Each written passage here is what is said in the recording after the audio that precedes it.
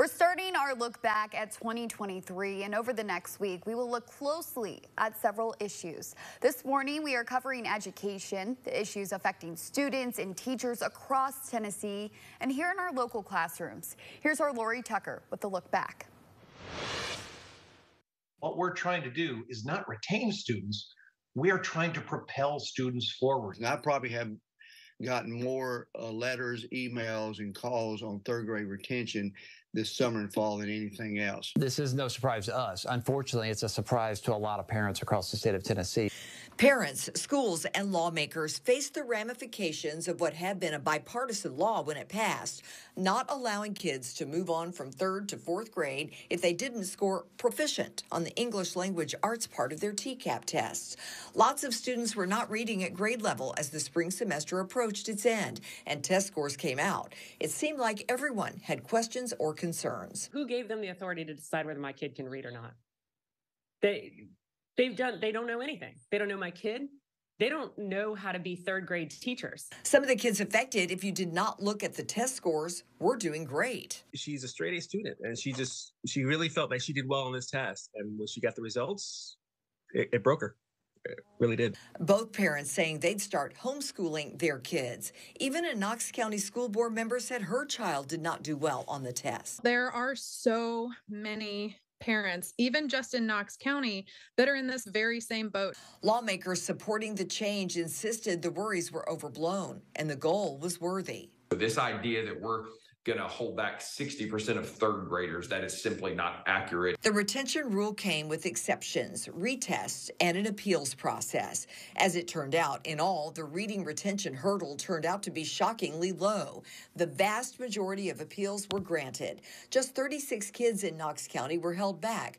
That's less than 1% of third graders, prompting the question, why bother?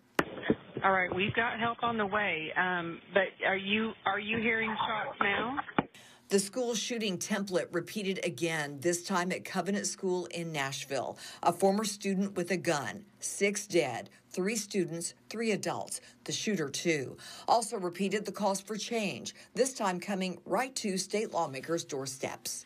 No peace! No justice! No peace! This shooting, though, also brought the issue to the doorstep of Governor Bill Lee. Cindy was supposed to come over to have dinner with Maria last night after she filled in as a substitute teacher yesterday at Covenant. Cindy and Maria and Catherine Kuntz were all teachers at the same school and have been family friends for decades. Lee opened the door to tightening state gun laws, at least when it comes to people showing signs they might hurt someone or themselves. Protests spanned the state.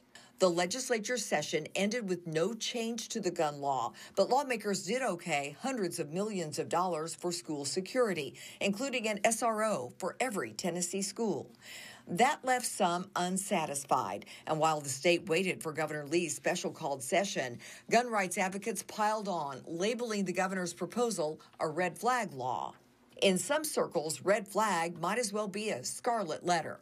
And the special session ended with few bills passing and the parties as divided as ever. We have a lot of work to do going forward. We should never stop. The school safety issue stayed on the minds of Tennesseans. Moving away from traditional public schools, potentially with public dollars, a theme this year, growing from years past and likely to do so in the year ahead. Knox County School Board in April approved another charter school, Knoxville Preparatory School.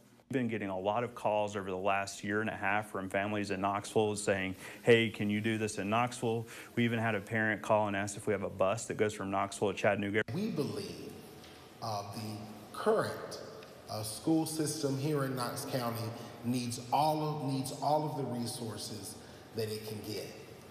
This proposed charter school will only put further strain on an already struggling school system. Knox Prep is on track to admit its first class this coming fall. That will make 2 charter schools up and running in Knox County. The first, Emerald Academy, was picked in late November as the site for Governor Lee to take his pitch for expanding school vouchers on the road. It's expected to be Lee's big push in the 2024 legislative session, growing what has been a 2-county, then 3-county pilot program to all 95 counties. You have families that we've talked to that said, hey, we're going to have to borrow money or mortgage the house because we want to send our kids to a private school that we can't afford. We depend on the public schools to provide a good education, and they need every dollar that they can get to do that. Looking at the numbers here in Knox County, TCAP scores from last school year are higher than before the pandemic. For the first time, district-wide scores in English language arts surpassed pre-pandemic numbers. 41.2% of students scored proficient across all tested grades in Knox County. That's compared to 39.5% last year, but it's higher than the state proficiency rate, which is 38%.